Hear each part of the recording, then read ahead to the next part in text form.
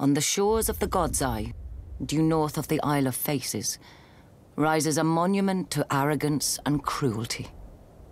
Harrenhal.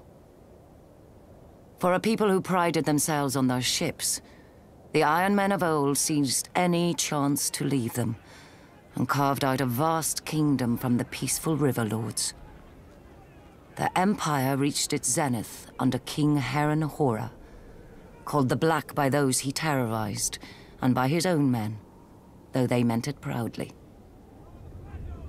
King Harren enslaved the Riverlands to raise the mightiest fortress Westeros had ever seen.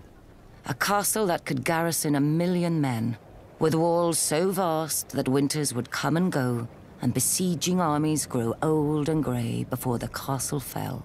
5 towers he ordered, reaching into the heavens like grasping fingers.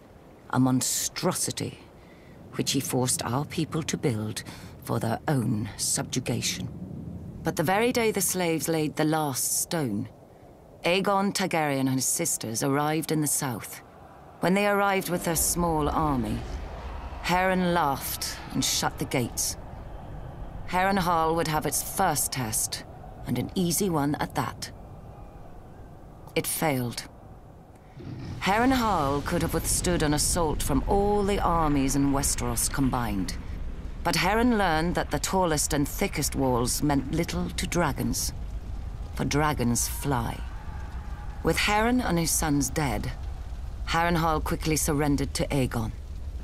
House Tully then raised the River Lords in rebellion against the Iron Islands, and with Aegon we flushed the Iron Men to the sea. We should have torn down the castle stone by stone then, but Harrenhal seemed such a magnificent prize that Aegon gave it to one of his commanders, whose line then withered to extinction, as would every family to hold it thereafter. When many speak of Harrenhal, their voices drop to whispers about Mad Lady Lothson, who was said to send a giant bat to collect children for her crockpots, and to bathe in blood and serve feasts of human flesh. About the ghosts of Black Harren and his sons who still walk the castle at night, all aflame. Of the servants who went to bed in full health and were found in the morning, burnt to ash. Mere stories to frighten wayward children and excite young girls, you may say. You would not be entirely wrong. Harrenhal is a prize. A nigh impregnable castle with enough land and enough income to make a man, at a stroke, one of the greatest lords in Westeros. But you would not be entirely right either. Say by a king's grace, Harrenhal became yours.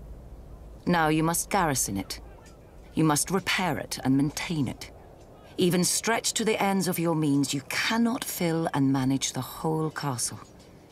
So you retreat your household to 4 of the 5 towers, then 3, then 2, then only the bottom thirds of those. You close the whole of 100 hearths and take your meals in your rooms. Even then you can't shake the feeling of desolation, that Harrenhal and its vastness is devouring you. In later years, as you bury a grandson or a great-grandson, the last of your line, you will know it has.